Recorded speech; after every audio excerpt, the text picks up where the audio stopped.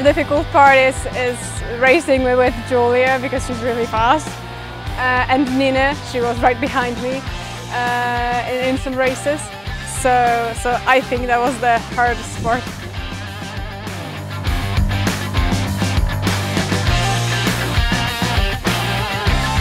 I mean, Julia is really good downwind, so I had no chance with her when I was on 11. That's why I took 15 in the last race.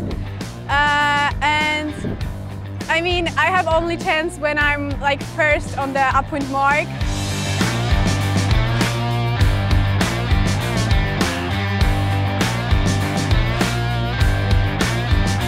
It's hard to talk about it because we are both friends and we are both on the pretty same level.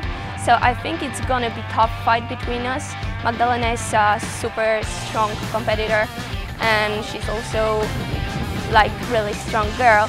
So I think it's gonna be tight racing and it's gonna be tough.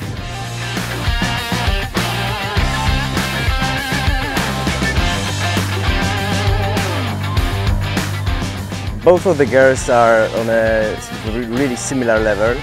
They change the position a lot, and when they train in Poland and when they train abroad, you can see that they are always fighting and they're always together on the finish line.